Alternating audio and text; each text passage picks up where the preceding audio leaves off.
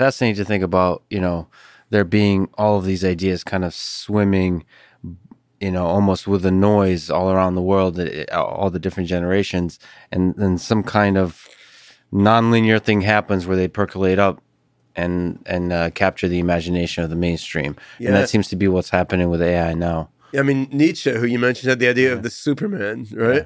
But he didn't understand enough about technology to think you could physically engineer a Superman by piecing together molecules in a certain way. He was a bit vague about how the Superman would appear, but he was quite deep at thinking about what the state of consciousness and the mode of cognition of a Superman would be. He was a very astute analyst of how the human mind constructs the illusion of a self, how it constructs the illusion of free will, how it constructs values like good and evil out of its own desire to maintain and advance its own organism. He understood a lot about how human minds work.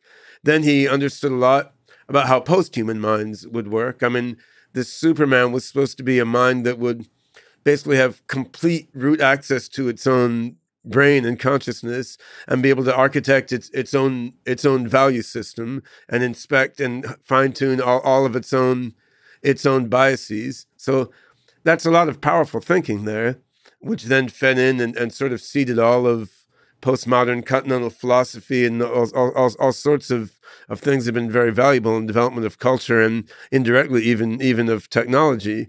But of course, without the technology there, it was all some quite abstract thinking. So now we're at a time in history when a lot of these ideas can be made real, which is amazing and scary, right? It's kind of interesting to think. What do you think Nietzsche would, if he was born a century later or transported through time? What do you think he would say about AI?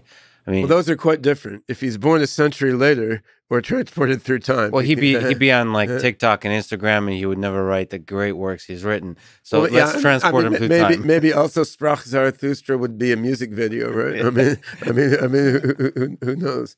Yeah, but if he was transported through time, do you think that'd be interesting actually to go back? You just made me realize that it's possible to go back and read Nietzsche with an eye of, is there some thinking about artificial beings? I'm sure he had inklings. I mean, with Frankenstein before him, I'm sure he had inklings of artificial beings somewhere in the text. It'd be interesting to try to read his work to see if he hadn't, if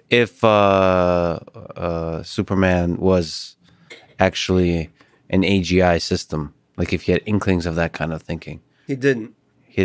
No, I would say not. I mean, he had a lot of inklings of modern cognitive science, which are very interesting. If you look in like the third part of the collection that's been titled The Will to Power, I mean, in book 3 there's very deep analysis of thinking processes, but he wasn't so much of a physical tinkerer type guy, right? He was very abstract. And